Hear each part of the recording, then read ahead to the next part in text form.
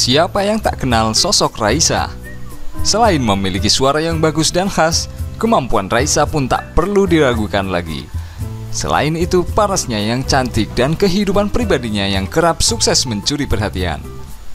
Namun, sayang isu miring tengah menerpa istri Hamis Daud ini. Pasalnya ia dituding sebagai salah satu artis teribet. Pada 14 Agustus 2019, permintaan Raisa saat konser awalnya diungkap oleh kanal YouTube Wood dengan vlognya yang berjudul Permintaan Dua Artis Teribet, diunggah pada September 2017. Disebutkan dalam vlognya bahwa mobil Alphard merupakan salah satu permintaan Raisa yang harus dipenuhi saat konser.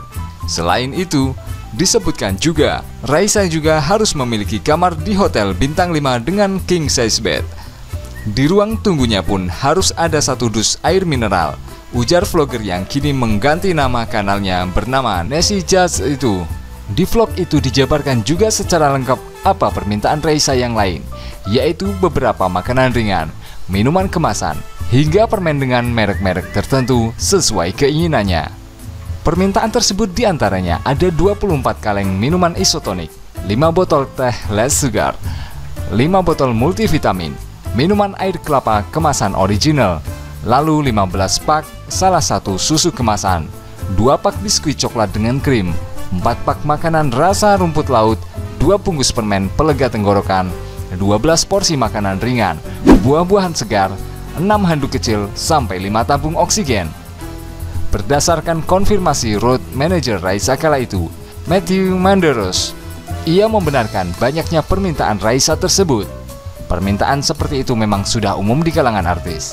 Jadi siapapun artisnya pasti memiliki riders masing-masing, ujar Matthew pada Senin 25 September 2017.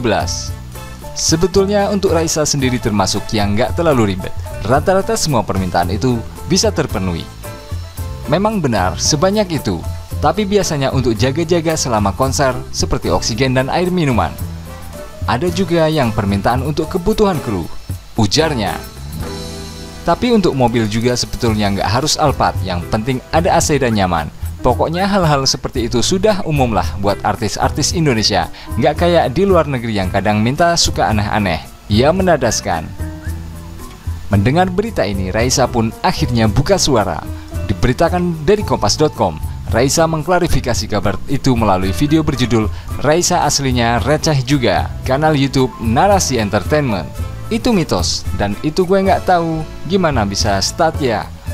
Gue tuh bingung banget, katanya seperti dikutip kompas.com pada Sabtu 21 Desember 2019. Saking tak habis pikirnya pelantun lagu Could It Be itu menganggap isu tersebut menjadi misteri dalam hidupnya. Sumpah deh, itu adalah salah satu misteri dalam hidup gue. Kenapa bisa ada rumor kayak gitu? Ucap Raisa sambil tersenyum. Tak juga menemukan jawaban dari mana asal mula kabar itu muncul. Raisa pun berkelkar dengan mencurigai krunya yang menyebarkan soal riders air mineral tersebut. Atau jangan-jangan salah satu kru gue nih yang bilang, ujarnya seraya melihat ke arah timnya dan tertawa. Dilansir dari gridpop.id, bagaimana menurut Anda? Silahkan tulis di kolom komentar di bawah ini.